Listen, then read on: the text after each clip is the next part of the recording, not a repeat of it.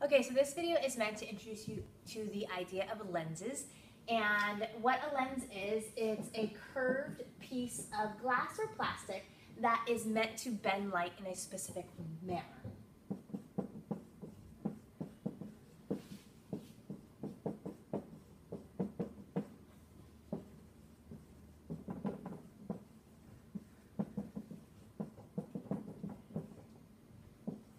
And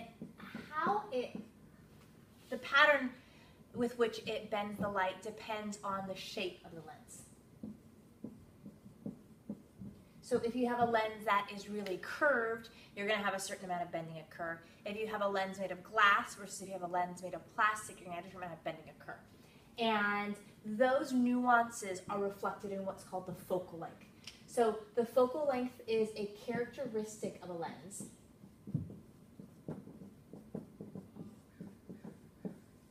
That determines how much bending occurs.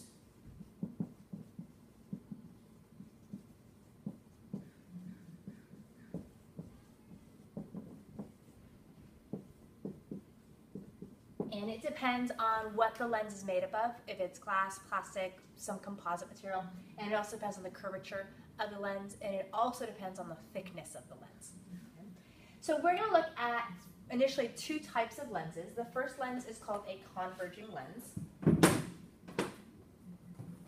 And a converging lens, another name for a converging lens, is a convex lens. And a converging lens is curved out on both sides.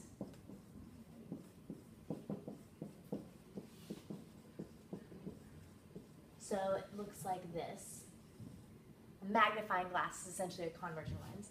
And a converging lens, what happens is when parallel rays of light hit a converging lens, the rays bend towards the focal point of the lens.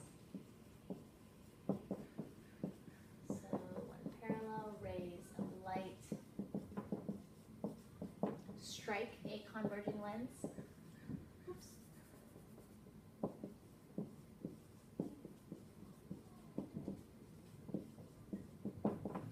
the light rays bend to focus at a particular point, at the focal point.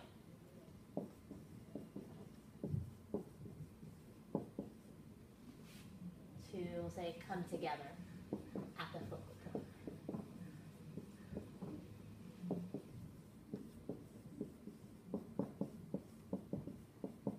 So if you had a converging lens and you had a bunch of light rays that were parallel to each other and they hit the lens, they would bend such that they all would meet at the same point, and that point would be the focal point of that lens.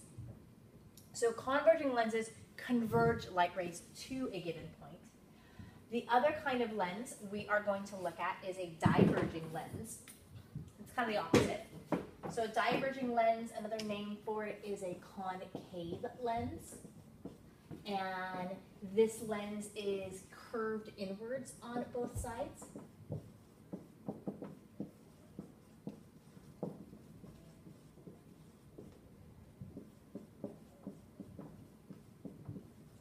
And for this lens, when parallel rays of light strike this lens,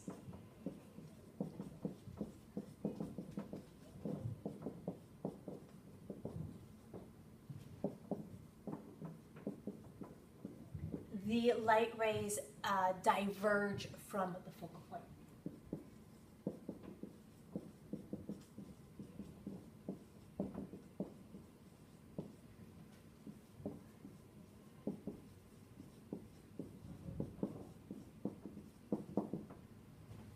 So what this looks like, a diverging lens, it's caved in on both sides.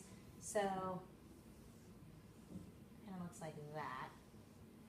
And if you were to have parallel rays of light strike this lens, the light rays diverge away from a given point, and that given point appears to be right here, like behind the lens. So So we call, like, right here would be the focal point of the diverging lens. So So the focal point's on a different side, and we'll get into what that does in terms of the mathematics of it. We'll eventually see that for a converging lens, the focal point is positive, and for a diverging lens, the focal point is negative, and that definitely affects the mathematics of how we solve for where an image would appear, etc. Okay, so this is meant to explain to you how it is that light passes through different kinds of lenses. I'm going to show you how it is that light passes through a convex lens. So the first thing is just kind of information, and I'm going to have you pause the video and just jot down how light bends for these three particular rays. Remember that there are thousands of light rays that can pass through a lens. We're only going to investigate three of them, the three that are the easiest to draw, and they're the parallel ray, the central ray, and the focal ray. So go ahead, take a moment, pause the video, write down each of these rays, and then once you've done that, play the video again, and we'll move on to the actual drawings.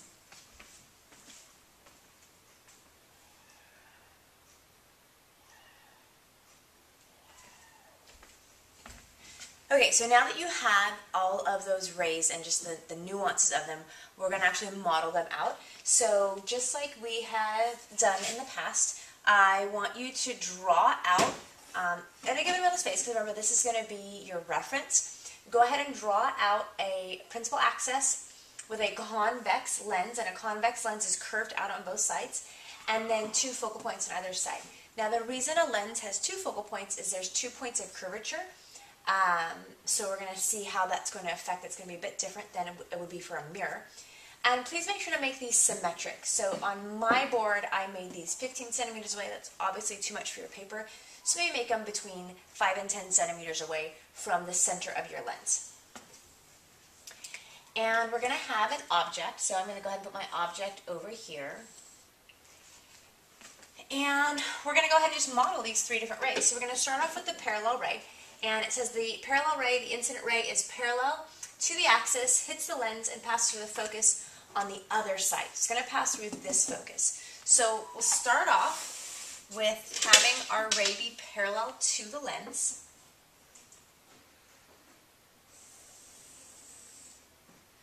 And because lenses can be drawn on all kinds of thicknesses, for a lens, you're always going to take it to the very center point of your lens.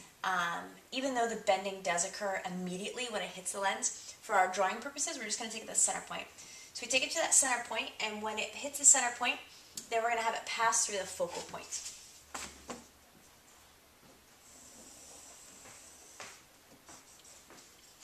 Okay? So that's our parallel ray. Now, the second ray that we have is the central ray, and let me just move this down so we can see it again in just words. So central ray, the incident ray passes through the center of the lens and keeps on going. This is actually the easiest ray to draw. Blue marker out. This will be the easiest one. You're just going to line up the top of your object to the center of your lens and then just keep on extending that line.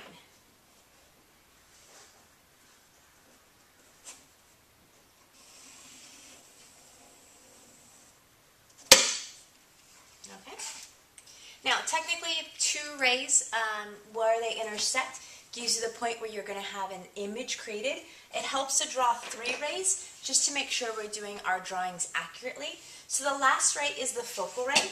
And again, let's just kind of look and see what the notes on that says. It says, for focal ray, the incident ray passes through the focal point on the object side, hits the lens, and moves parallel to the axis. So what that looks like here is that it's going to go from my object, pass through the focal point on the object side, hit the lens, and go parallel. And we can kind of see how that's going to work out.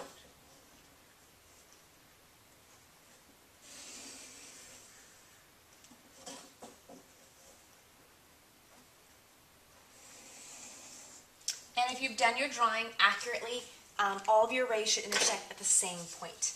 Okay?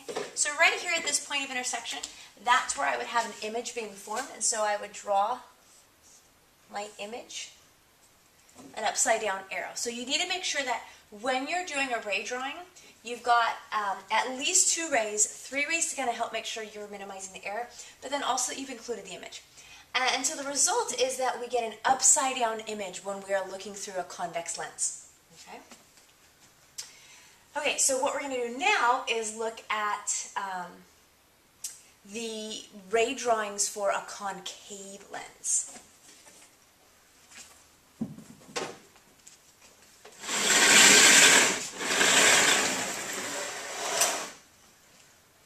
So just as we did earlier, I would like you to write down the ray diagrams for the concave lens. A concave lens is a diverging lens. It's the kind of lens where it's caved in on both sides.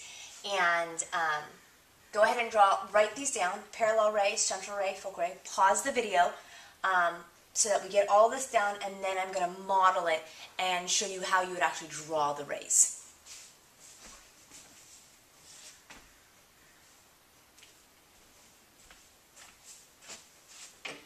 Okay, so now that you have these written down in your notes, we're going to do the same thing we've done in the past. We're going to model it with a drawing.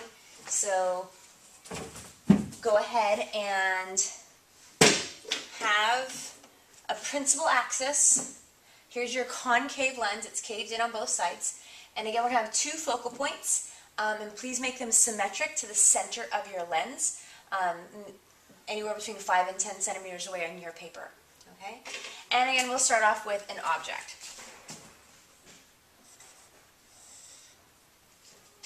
So I'm going to start with my parallel ray, and it says for my parallel ray, the incident ray is parallel to the axis.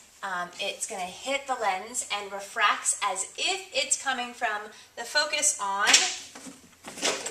oopsies, on the object side. So this one's a little tricky. Remember that these types of lenses spread light out, and so that'll kind of be evident as we draw. So the first part's pretty straightforward. It's going to be parallel.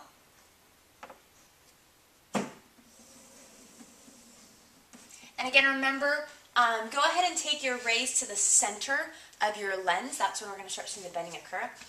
And this part, it hits the lens, and it's going to refract as if it's coming from the focus on the object side.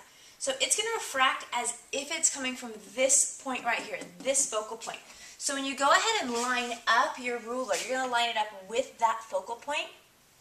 And I'm just going to draw a dashed line to show where that's coming from. I would like you to draw that dashed line as well, because it's going to be useful for us when we look at our virtual image. Okay? Now, the second ray is the same as it was for the convex lens. It's the central ray, and I'm just going to diagram it as green. Again, just so you can see it here. Central ray, this is the incident ray that passes through the center of the lens and just keeps on going. So it's one of the easiest rays to draw. We're just going to line up the top of our object to the center of our lens.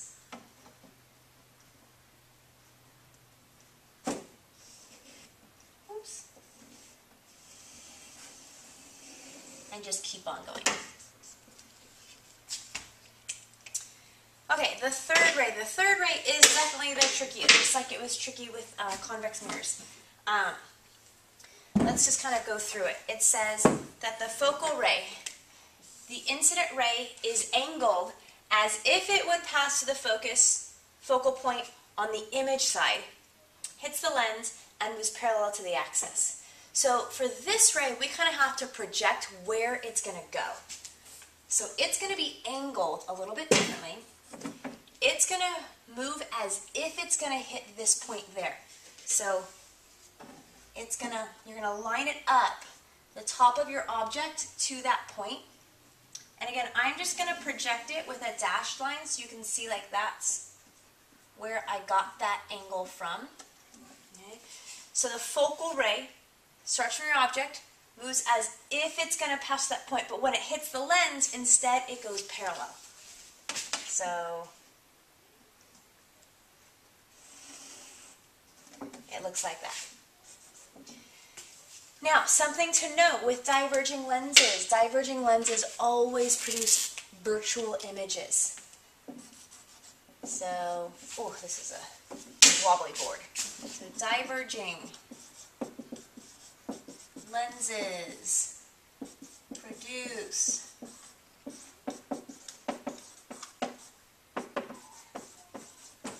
virtual images, and we saw that with diverging mirrors. Okay, so when they're by themselves, if you have a concave lens by itself it's going to give you a virtual image. And so that means you need to project the refracted rays backwards. Okay, so this should be somewhat familiar to you. So in terms of projecting the refracted rays backwards, the refracted rays are the rays on this side. They're the ones that have already gone through the lens. So this refracted ray is actually already projected backwards with this red dash. The green refracted ray is also already projected backwards because it's just that straight shot. So the only one we really have to project backwards is this focal ray. And when I project that one backwards, I'm projecting this parallel line. You can see that they do all intersect right here, and that would be my image, okay? So that would be my virtual image. So concave lenses, diverging lenses by themselves will always give you virtual images. You'll always have to project them backwards. Now, these are the rays, and along with the rays are a graphical model to show us how the light bends. We still are going to have the mathematical model as well. And so the mathematical model is called the thin lens equation. And it's very familiar to you. The thin lens equation is identical to the mirror equation in that it's 1 over the focal length is equal to 1 over dO plus 1 over di. So that hasn't changed. And again, this is an inverse format. You could also write this as F inverse equals dO inverse plus di inverse. That's the same. And the magnification factor is in fact the same. We're still going to have the magnification factor would be equal to negative di over dO, and it's also equal to hi over ho. So equation-wise, that's the same. Now, a thing to note about the focal lengths is that the focal lengths have an opposite behavior as mirrors do, in that convex lenses have positive focal lengths, because it's convex lenses that give us real images, and concave lenses have negative focal lengths. And concave lenses are going to give us virtual images. So the same relationship is true with the real versus the virtual images.